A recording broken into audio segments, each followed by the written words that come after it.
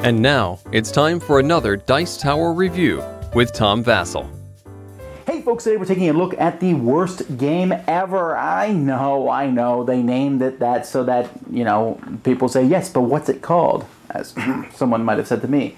The worst game ever is made by Guerrilla Games, and so you got to figure with a name like that, it's either a parody game or they're calling it that already so that they can save themselves when you might say that anyway. Is the worst game ever a bad game? Well, let's take a look at how it plays, and we'll be back.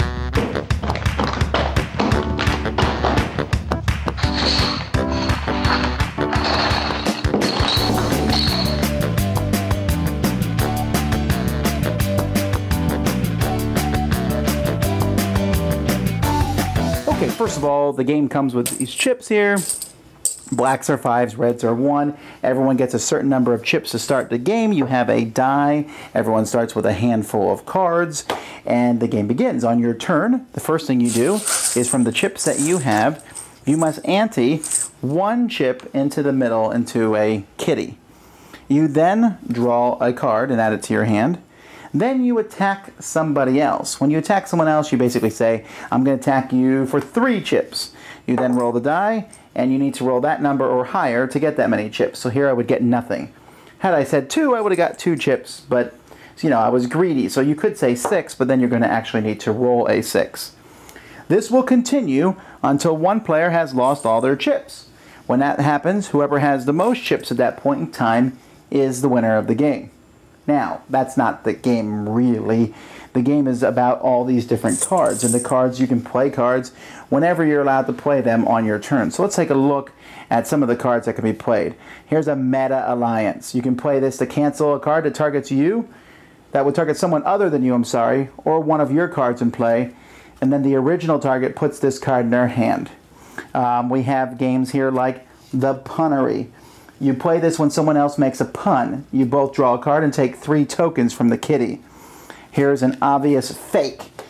Play this card as a copy of any card that's in play. Here's Takebacks. Play at the end of your turn to undo the turn entirely and start it over.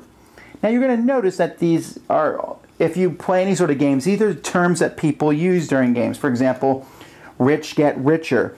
All players with fewer tokens than you need to give you 2 tokens. So it kind of falls into that, or half-baked prototypes. This cancels a card that doesn't have more than 1 color on it. Then there's cards that are just silly, like this Inside Joke. The last other player to laugh after you play this card must pay you 3 tokens. Things like that. But there's a lot of things that are meta in the game too, like this one here. You play this when someone else complains about anything in this game, and then they have to pay you and the owner of the game 3 tokens each. This really is the worst game ever. Or things like this, Theme, which has no effect at all. It's just a card. Or you can play this when someone is messing with one of your cards. They're a card abuser. Or when someone else quotes a movie, which I'm sure doesn't happen in your game groups, but happens in mine. There's a blank card in the game. There's a card about table flipping, which doesn't actually happen, or I hope not happens in your game.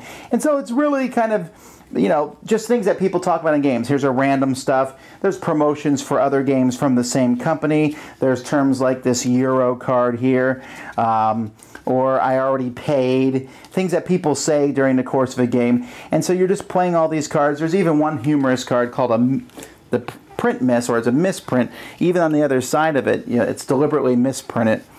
So how you play the cards, when you play the cards, is what's going to take up the whole game. Anyway, as I said, when one person runs out of chips, whoever has the most chips at that point wins. To be clear, the worst game ever is not a good game. It's probably a bad game.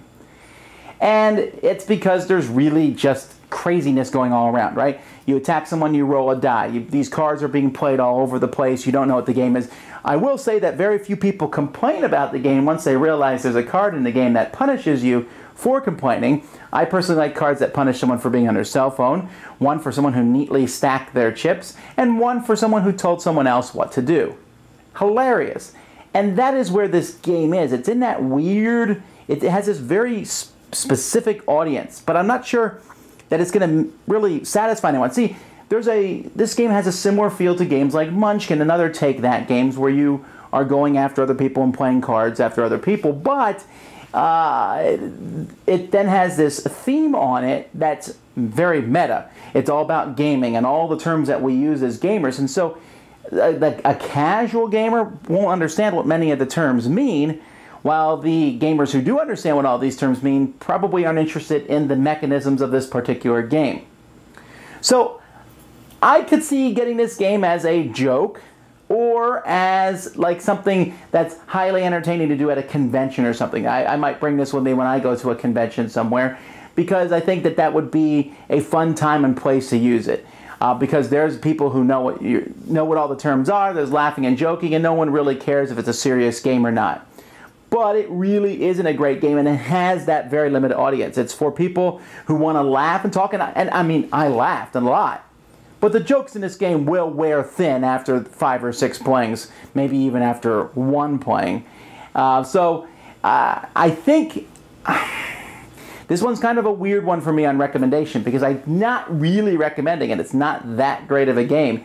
But at the same time, I know there are some people who would love these in-jokes and everything and get a really big kick out of it at least a few times. Dice Tower Judgment? I have no idea. Thanks so much for watching the Dice Tower videos. Find more great videos and reviews, as well as our top-rated audio podcast at Dicetower.com. You can also find other great shows at Dicetowernetwork.com. I'm Eric Summerer, and you've been watching The Dice Tower. The Dice Tower is sponsored by Cool Stuff Inc., where you can find great games for great prices. Cool stuff in stock. Check them out at CoolStuffInc.com. Shut the door!